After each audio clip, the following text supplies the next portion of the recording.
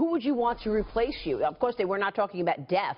But in the event that he were to step down, he said, obviously, his answer to Chris was, obviously, I don't want someone in there who's going to undo everything I've done. And I don't think I need to tell you that, do I? I mean, he was so blunt about it. But we know what Justice Scalia would have wanted.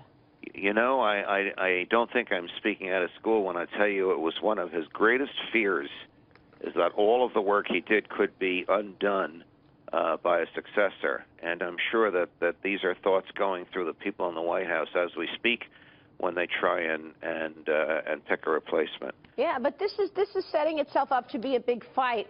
And, you know, you wonder if at the end of the day the GOP will look like, well, look, they're the group of no by not even, looking at a nominee who the president may put forth. So there is a balance to walk on the part of the campaigns as well as the GOP, right? Yes, there is. Look, if Mitch McConnell does not let this come to the Senate floor, then whoever the Republican nominee for president is going to have to defend McConnell's position, and that may be a defense that candidate does not want to make. So there's really so many variations here as to how this can play out. It's almost impossible to predict. But those of us who knew him and loved him are sad and crushed by this, as you can imagine. Of course. What a special man he was. Let me ask you about how this takes place, because you've already heard from Hillary and you've heard from Bernie, who basically said, look, the president has a responsibility. He's going to do that. And then you've heard from the GOP candidates. So this has become an election issue and a campaign issue. How does this change the election, do you think, Judge? Well, Marco Rubio and Ted Cruz have been arguing, and I think quite effectively, that this is 4 days ago, we are one vote away from losing the right to keep and bear arms. We're one vote away from abortion on demand. Those are now legitimate, valid, mainstream arguments to make, as is the opposite of those arguments for those who want the right to keep and bear arms to go away and who want abortion on demand to be lawful. I mean, obviously, we live in an age in which foreign forces want to harm us, and the war on terror is a main issue.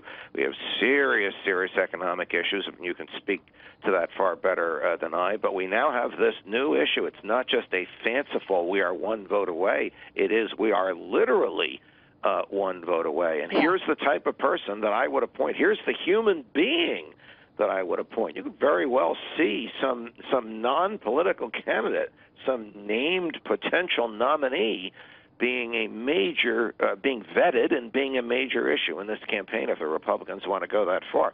Because the Republicans will have to demonstrate that they are not just obstructionists, that they are trying to save the Constitution from a president who has very little fidelity to it. Right.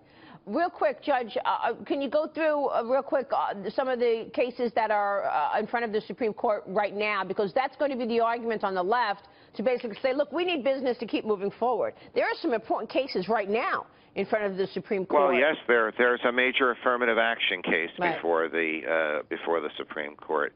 There's the immigration issue before the Supreme Court, where a lower court has stayed the president's executive order. There's a major abortion case before the Supreme Court where the lower court has upheld a rather restrictive abortion law in Texas. There's a major EPA case before the court where the Supreme Court just 4 days ago did the unthinkable, which is reach down into a lower court and order it to stay an opinion of the EPA. That was 4 to 5, so obviously that would have been a tie had Justice Scalia not participated, and that would not have had the effect of the stay. Look, if people are worried about motions made to the court to change recent decisions because Antonin Scalia is not on the court any longer, that is not going to happen. The court will not undermine its own credibility by changing something that it did last week. But as for those cases that the court has heard oral argument on and has not yet ruled on, there are only 8 human beings that can weigh in on that. Really good. As always, great insights, Judge. Thanks so much. We will see you soon, sir. All the best, Maria. Judge Andrew Napolitano there.